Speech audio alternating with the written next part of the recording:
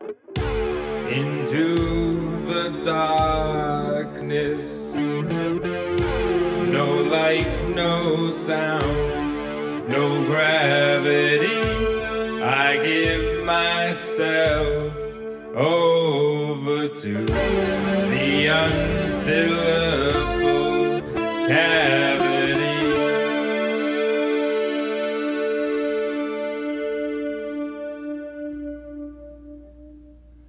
Okay, welcome everybody. Hope you liked that AshCon intro, because it's the only AshCon you're getting this episode. Filling in, we have... Derek. That's right, Derek Wyatt, who runs the social media for pretty much all of our ventures and does just a ton of stuff behind the scenes for Float Tank Solutions as well. And AshCon's busy working on the conference, getting everything ready for August. And in the meantime, we have a question for you. And that is, are Google Ads important in marketing a float center? Yes and no. Wait, I already said that one time. So, I mean, the idea behind Google Ads is another paid platform. By the way, Google, if you don't know what Google is, go Google it. But they're... Bazing! Okay, go on. Sorry, I just had to say Yes, that. so, I mean, just like we've all talked about Facebook ads, the other largest ad platform out there is Google Ads. And I think, I was going to say the phone book. But I guess that was, maybe 20 years ago. Yeah, or man. 30 years phone ago? book. It's almost like radio ads. Okay, go on. I don't know why I'm just giddy or something. I had too much coffee. Too much coffee. There's no such thing. So, going back to Google Ads, I don't know. I haven't heard a stat whether Facebook surpassed them yet as far as like the largest ad platform, because everybody talks about Facebook ads, but Google Ads has been a thing for 20 years plus, is going to still be a thing. People use Google to find things near them, especially small businesses. Mm-hmm. And so with that said, when you search for something on Google, usually 5 to 10 items show up on the first page. And I say 5 to 10 because if it's a local item, you might have a map that pops up with like 3 or 4 locations that are pinpointed near you. So that takes away from some of the other listings. But moral of the story is, if there's probably 5 or less float centers in your area, you better show up on the homepage or you're doing something wrong with your SEO on your website. The search engine optimization. You should at least show up as one of those first 5 options. Right, and I guess it is one of those interesting things about running a business that's just a little more obscure than, say, an Italian restaurant. Or massage therapy. Sure, yeah, to make even more direct comparison. If someone looks up massage in a city, no matter what that city is, and you're a massage therapist who's just getting started, you are going to show up 20, 30, 50 down the listings. Yeah, or never. Yeah. Whereas if you're looking up float tanks in most cities, there's not a ton of float tank centers. I mean, there's some exceptions, which we'll probably chat about coming up. But, if you're one of, again, like Derek said, 5 float tank centers, do you really need to pay to show up at the top of Google when you're going to be one of the things that shows up on that map, on the Google listings, on Google Places, whenever you search for that and the name of your city? If everything else is optimized and working well, maybe a little bit of money here and there. And with Google, like everything else, you can track its effectiveness. So it could be worth the test if everything else is running well for you. But if you're strapped for cash and just looking for another option, probably not right now. We can always talk about if there's more than 5 float centers in a town, should you be running Google Ads? Because really what Google Ads do is that search result we just talked about, it just puts the first 2 to 3 results are ads or paid results that show up above everything else, above that map, above the other listings. So basically, most people don't want to dig too far into Google. They want an instant gratification response. Floating in Portland, where to float in Portland, they just, top option right there, or top couple of options I'll consider. So if you want to be guaranteed one of the top couple of options, try Google Ads. Like, I would almost say if I had, let's just say, $1,000, $2,000 that I was looking to invest in Google Ads, I'd probably invest in trying to figure out how to get my Google reviews up instead for my Places page. Like figuring out how to get 50 to 100 extra reviews and spending some money on campaigns or, just signage in shop to be like, hey, leave us a review afterwards, or really just running some experiments on upping that review count.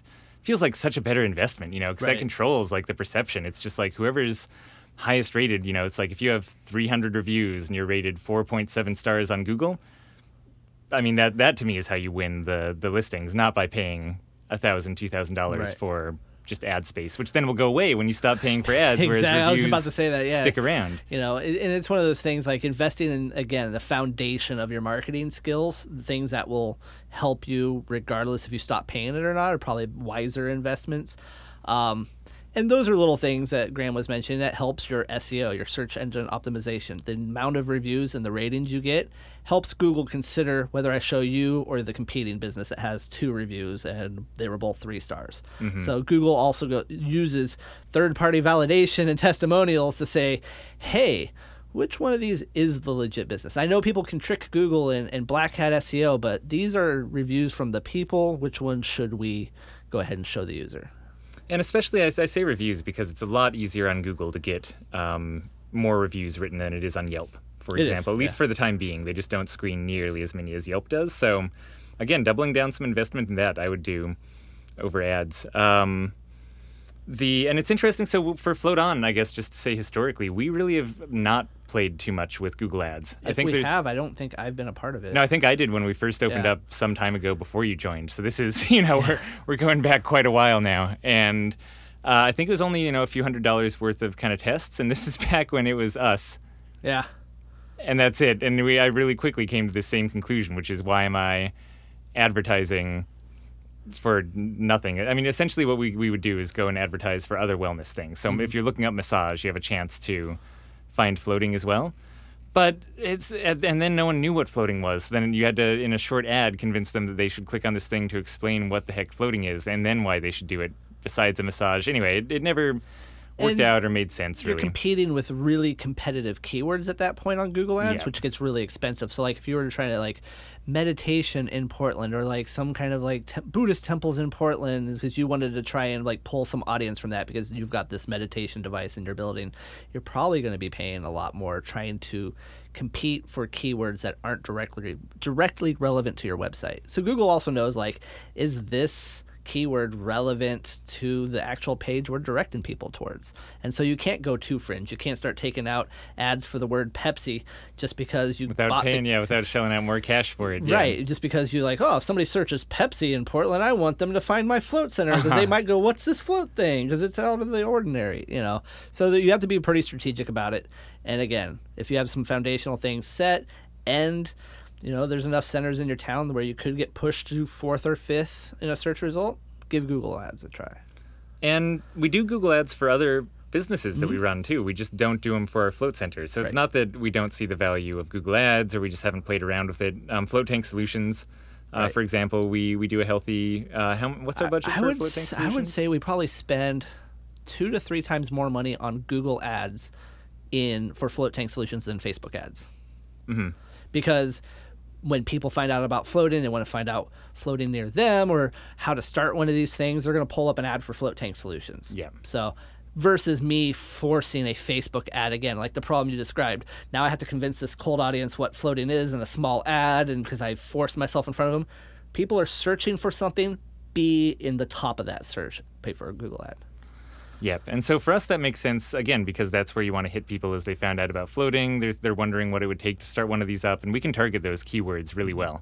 And otherwise, it is kind of a mishmash. If people are just looking up, like, starting a float tank center, they're going to hit a lot of manufacturer websites because it's not a location-specific type of search. You're going to just pull up, again, we might be the first result on there, or we might be the 5th, or we might be the 6th, just depending on exactly what words they used. So that's why for that one, Google Ads makes sense for us. But again, despite that being valuable in some circumstances, I guess unless you really do have like a dozen float centers or an overabundance of float centers in your area, Google Ads kind of don't make sense for me. And so what do you think about that? If there is this kind of large contingent of float centers in a city, like for instance in Vancouver, BC.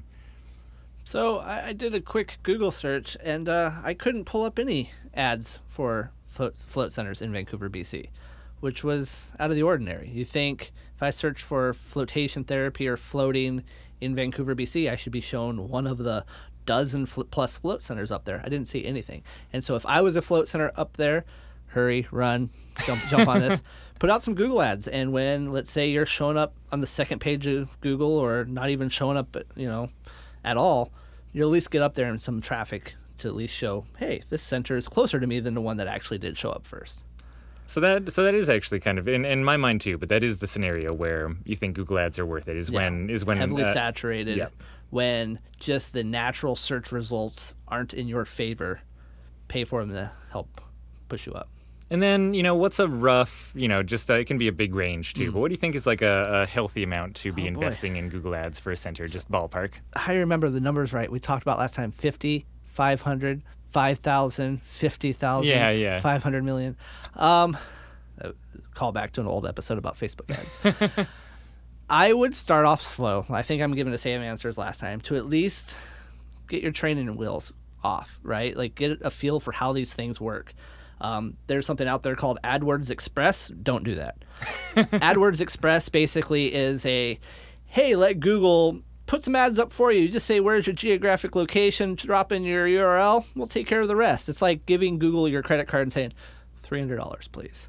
And who knows what they're going to do with it. Now they're going to do their best to try and get relevant results for both user sides. Search users want to find things, ads that are relevant, and they also don't want to piss you off by showing zero efforts. So they are going to try to do their best, but just taking the next step and open up a full AdWords account will actually give you all the control over age, gender, geographic location, specific keywords tied to specific ads you're trying to run. Everything can be a lot more targeted, which is going to help your targeting budget a lot better. Cool. So, yeah, that makes sense. I hate to put a number on it, but $50 is a good one. $100 is a good one. You got to think cost per thousand is probably going to be around the $10 to $15, $20 range. So to reach even 1,000 people might cost you $20. So if you want to reach 2,000 people that search for a related keyword that we're showing your ad, it's going to cost you like $40. So these tests can eat up really quickly. And I say 1,000 or 2,000 people. It sounds like a lot. It goes by really quick. Yeah. There's so many Google searches nowadays just for related things. So again, when you pick your keyword targeting, that's going to help drag your dollar out a little bit more and only get shown to people. Don't be so generic. Don't be like, meditation in Portland. Meditation is a keyword I'm going after because people might be searching meditation all over the place, or yoga. Don't Google ad try to pull traffic from yoga. Stick to, especially in those heavily populated, dense areas, keywords like sensory deprivation, flotation therapy, float therapy, spelt all different ways, stuff like that. That would also help. Yeah, with the A, without the A. Yeah. Ongoing heated debate in the industry for that one. There's even tricky ones out there that sometimes work, sometimes don't, like keyword your competitor's name. Sure. Right? Yep. So if there was XYZ Float Center and you wanted, anytime somebody typed in XYZ Float Center, your Float Center ad popped up.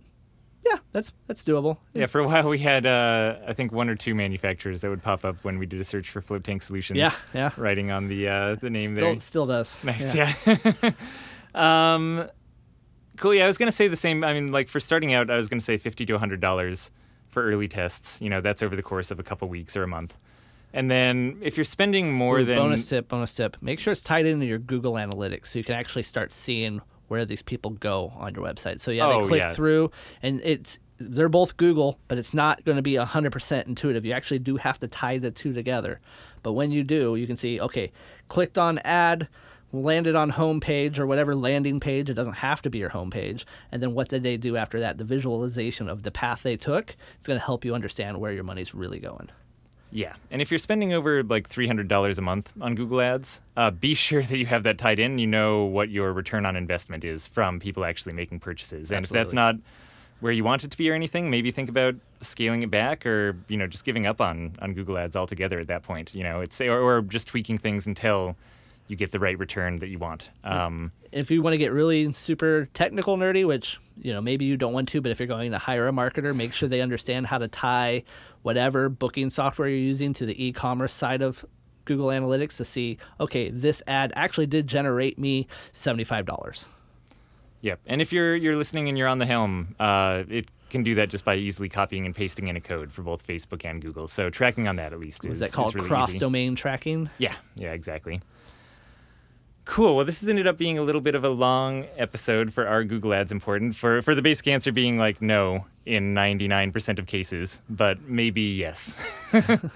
And if you fall into yes, play around or hire an expert to actually take care of it for you. Yeah, but again, for the most part, if without knowing where you are, what market you're in, my guess is no, Google ads are not that important, and I'd take whatever money you were going to invest in that, and either invest it in some community building or just throw it into Facebook ads if you're looking for ads to spend it on. Yeah.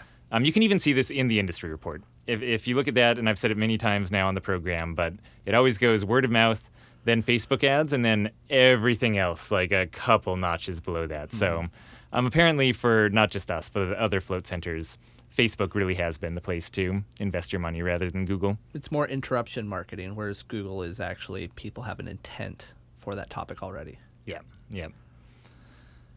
All right. Thank you, everybody. And if you have questions of your own, head on over to floattanksolutions.com/podcast. Bye, everybody. Bye-bye.